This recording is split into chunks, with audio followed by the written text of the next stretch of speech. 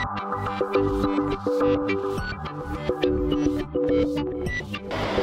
and welcome to my Playhouse, and today on request I'm gonna be talking about RAID 5 versus SHR, which is Synology's Hybrid RAID, and I'm gonna be comparing it with RAID 0, RAID 5 and SHR. We'll go into the table and we will play with some disks, and I'll be drawing on my piece of paper, or DaveCat as it's actually called. The SHR is widely used on these Synology boxes, which I actually need to turn this one off. You press the button until it says beep and then it turns off, because I've made a backup of all my videos on this and I need to bring it home to put on my big Synology box at home. Let's go to the table and talk some RAID. RAID, redundant array of independent disk. When this was invented back in 1988, it was actually inexpensive disks. I read that on Wikipedia and someone reminded me. And page 2. What a PowerPoint show, huh? This is called DaveCat. RAID 0, or also called striped, that's 2 disks. And I have 2 disks right here. And how this works is, you have your MP3 file, like here is an MP3 file, and you want to store this on a RAID 0. So the file goes, there is some kind of a processor that you send this to a processor. This can be, let's just put some lakes on it, CPU. This can be on the RAID controller or it can be the computer's processor. The MP3 file goes in here, and that decides, oh, we're gonna split this up, so half of it goes over here and half of it goes over here. So there is half an MP3 here. How do I draw that? Not the entire piece, so half of the file is here, and over here is the other half, and that's the tree, right? So half here and half there. And this is very fast because it just splits up the files, and this is the simple way of looking at it.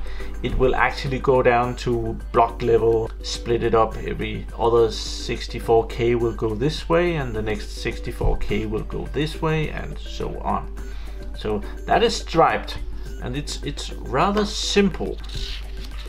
So, but if we move on to RAID 5, RAID 5 is kind of the same thing. We have a processor. I'm just gonna, okay, not all the lakes are attached, but that's a CPU. And the MP3 file goes into the CPU, and the CPU splits it up and says, okay, we'll put some of it on this drive, some of it on this drive, and then it will make a checksum, and that will go to this drive. We get the same thing. We get a part here, we get a part here, and we get a part here. And this part is just a checksum of what went into this. Should this one die, then the file can be recovered from this checksum and that part of the data over here. RAID 5 does not mean that this disk is just the checksum always. Next time, the next MP3 file, let's just put that here. That will go here and that will go there, and then the checksum will go here. So this time, this is the .g1 and the file goes into these two, and so on. So the parity, or the checksum, it moves around between the 3 disks. So every time it starts a new block, the checksum will be on a different disk. This is rather good, because if a disk dies, let's just say this one dies, well, the second MP3 file is all there. The first one, it has to calculate. So there's not as much calculations going on here. It only has to recover one of the 2 MP3 files. The other one is still all good. And of course the third MP3 file, the checksum will be put here and the data will be put on the 2 other ones. That's a little deeper into how this works. Normally you can set the size of these blocks. So a 3 megabyte MP3 file will be split up into blocks on the hard drive that can be anywhere from, I don't know how far it goes down, 2K and up to 64K is pretty normal. I'm not sure, but it's split up into smaller section and put on the hard drive. So what is SHR? Well, SHR is almost the same thing as RAID 5. Oh, I forgot the D. RAID 5. It stands for Synology Hybrid RAID, and it's a software RAID. It's not a controller, it's not a hardware controller that does the calculation. This is done through software. And the first and most important thing is that the other RAID systems made RAID on full disks. Here we have the 3 disks, and that's represented this way. This could be 1 terabyte disks each, right?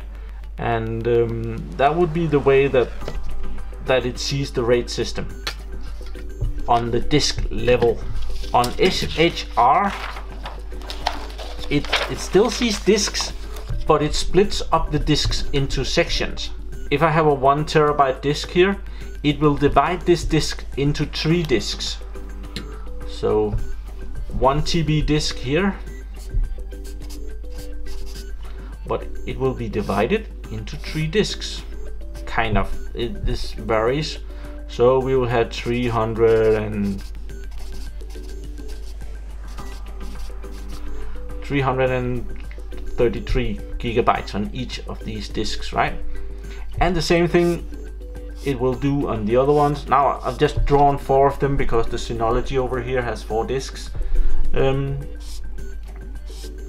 this is smart because it's not doing RAID on the disks, it's doing RAID on these partitions. But it's making sure to put these small partitions on different drives.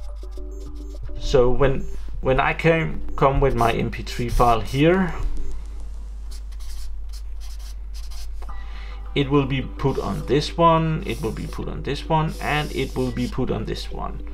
And there will be a checksum. One of them will be a checksum. Let's see, this one is the checksum on this one. Well, the last one is included as well. 333. So the data will go on to these small sections, and that's no different from what RAID 5 is actually. It's the same thing. The brilliant thought of dividing it into these smaller sections inside the physical disk is that well, let's just we have 1 terabytes all the way here. But then if I came with a 2 terabyte, well, then it can be divided into more sections. This is not smart in this configuration, but let's just see when it's smart. I hope you get this, because right now we have different sizes disks in a RAID configuration, and this is normally not smart. So let's see. Let's get a blank piece of paper. If you have 4 disks of 1 terabyte in a RAID 5, right? We will have 4 terabytes of storage space. We will only be able to use 3 terabytes because one of the disks go out for the checksum. So 4 times 1 TB, but we get 3 TB of data, right? If we do this in a RAID SHR, we have the same thing. It's exactly the same. We get 3 terabytes of data. But if I go out and buy, paycheck came in, 3 terabyte disk, I want to put this in my array. And I can do that. I can, from a RAID 5, I can take out a disk. Let's just take number 1 here. Take out 1 disk. RAID 5 will still only be able to use it as a 1 terabyte disk. RAID SHR will be able to use it as a 3 terabyte. In this configuration, it will not help us, because where RAID 5, the smallest disk sets the disk size, in SHR, the biggest disk is taken out for security. So in this case, it does not matter. This will be exactly the same configuration on both RAIDs. But if I take out 1 more of these disks and put in another 3 terabyte disk, we will see a definite other picture. We'll have our, I'll just make it short, R5, and that's 2 times 1 TB plus 2 times 3 TB equals the smallest disk in RAID 5 is the one that decides the size, so we will still only see 3 terabytes. But in SHR we will have the same thing. I don't want to write this twice. We have to take the largest disk out for security, so we'll just redraw one of these for our calculations, and then we have this left. We actually get 5 terabytes of data with SHR. So we have improved this by 2 terabytes. And if I go exchange the next one with another 3 terabytes, well, we get 2 terabytes additional in that configuration. To make this really apparent, let's go back and say that we have this configuration, 1 3 terabytes and 3 1 terabyte disks. And let's just say that paycheck was good. So in a RAID configuration, you can change 1 disk at the time. So we go out and we buy 1 8 terabyte disk, right? That's the beast. Right now, when I change that 1 terabyte to an 8 terabyte, the biggest disk is the security. So that is redrawn from the calculation. So right now we get 5 terabytes right away. If we're just running RAID 5, we only get 3 terabytes. So already we are increasing this by 2 terabytes, and that's more of this disk's fault. If we go out and get another 8 terabyte disks, which by the way is the biggest disk I'm aware that we can buy right now, well, it looks a lot different. We have to redraw one of the 8 terabyte disks for security, but now we are left with, how much is that? 12 terabytes of data. And we get 12 terabytes of data in this configuration in SHR, where we in RAID 5 would only get 3. So let's just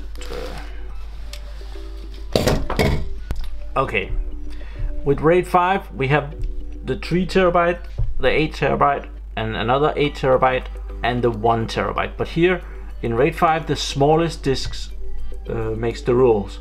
So these are all treated like 1 terabytes, and that gives us a total of 3 terabytes.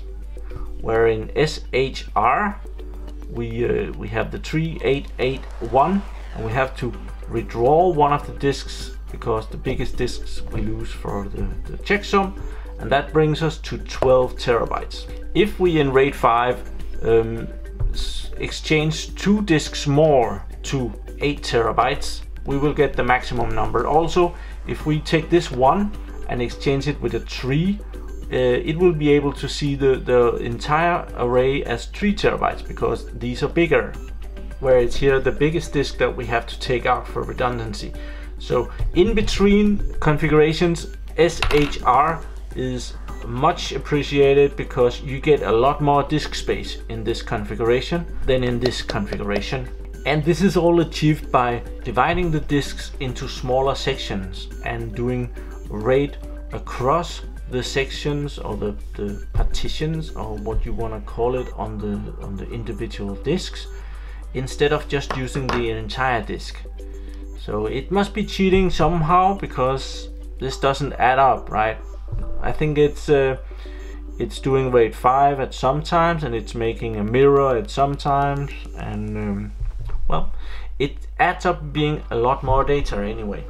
This is pretty much why I really like the Synology boxes so much, because you get a lot more storage when you're in between configurations, and you can use a variety of disks, not having to go out buying all new disks. Right down here, let's just see that. I have a QNAP box. It doesn't do this. This one is full of 2 terabytes disks, and that really sets a limit to how much data I can have on that box, because, well, 2 terabytes, you run out of disk space eventually. Now I need more disk space, and I don't want to go out and exchange all these 2 terabytes at once. So I'm actually going to be bringing in another Synology box here. I'm going to be bringing in an Ford, kind of same, it looks exactly like this one, but a newer one. And that is able to handle different disk sizes. I can very fast get up to a bigger disk size than on this one by putting in some different disk sizes, and that's a lot cheaper than going out and buying 6 new drives for this QNAP box. So I hope you got something out of this video. I know a lot of you want me to look at RAID set and the ZSF file system, and I will try and look into that. I really do like to know just a little bit about it before I start yapping along. So thank you for watching my videos. Do subscribe to my channel so that you can see me again, and have a really nice day. Bye bye!